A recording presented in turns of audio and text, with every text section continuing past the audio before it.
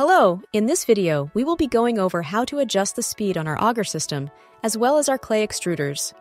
There are many factors that change the overall speed. We will be going over all of them and telling you which ones should be used. The first important setting that must be changed is the nozzle size setting. This should match the nozzle that is on the auger system or clay extruder. The nozzle size setting is available to be changed in all slicers. In Cura, it is under Machine Settings. Change the nozzle size to what you are using. The auger system has a 1-inch opening, so in this example, we will set it to 25.4 millimeters. The next setting is the filament diameter setting. In Cura, it is called Compatible Material Diameter. Traditional plastic 3D printing uses a setting of 1.75 millimeters. We use this same setting for our clay extruders. However, our auger systems use a filament diameter setting of 51 millimeters. This is required to have a normal flow rate with 3D Potter printers. The next setting that greatly affects the flow rate is the wall thickness setting. It is important to note that not all slicers have this setting. In Cura, it is called line width. Make sure you change all of the line width settings. We highly recommend you make the line width setting the same as your nozzle size. Here, the G-code preview shows the 25.4 millimeter thick walls, matching the nozzle size. As an example, here is what happens when we change the wall thickness to 50. This would cause the auger system to greatly over-extrude, trying to make a 2-inch thick wall with a 1-inch nozzle. We do not recommend this. Another setting all slicers should have is a percentage-based extrusion multiplier. In Cura, it is called flow. We do recommend changing this setting.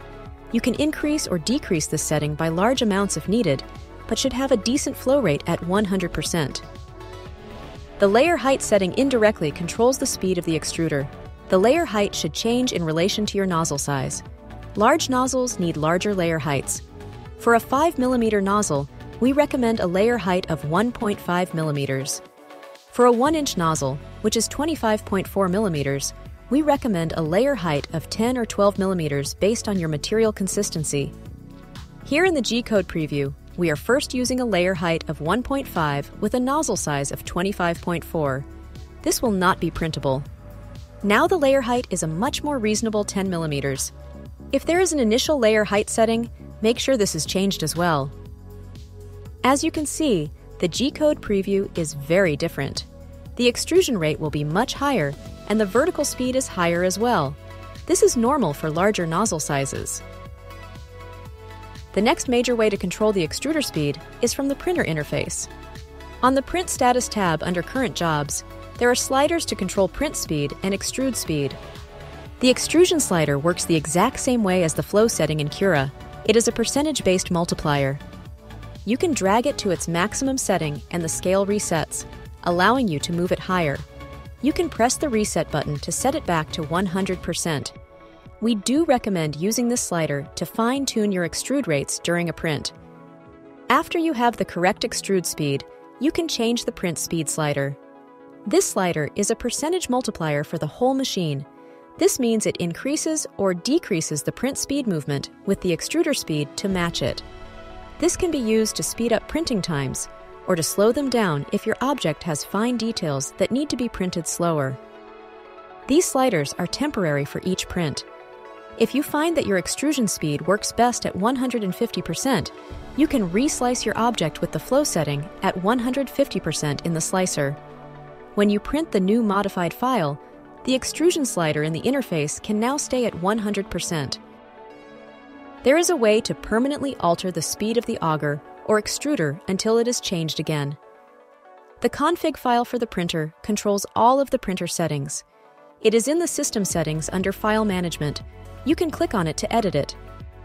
The motor speed rates are controlled by M92. For the auger system, we want the E setting set to 500. For the 3,600 and 4,000 milliliter extruder, E should be set to 42. The 1,000 and 2,000 milliliter extruder should be set to 70. Generally, you should not need to change this setting. The last important setting that can change your extrusion speed are the switches on the extruder motor. We epoxy over these switches to prevent accidentally changing them. The auger system switches are set to 2, 3, 4, and 6 in the on position.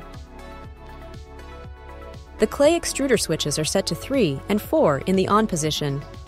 Switch 6 controls direction. There is a pulse rate chart on the side of the motor that shows what the switch settings do. 2, 3, and 4 have the motor do 1 revolution when 800 pulses are received, while 3 and 4 require 3,200 pulses for a single revolution, effectively slowing down the motor. Generally, you should not change these motor switches. We do not epoxy these switches if an auger or extruder is ordered by itself, as these settings we just mentioned are intended to be used with 3D Potter printers and may not be the same for your own printer or robot.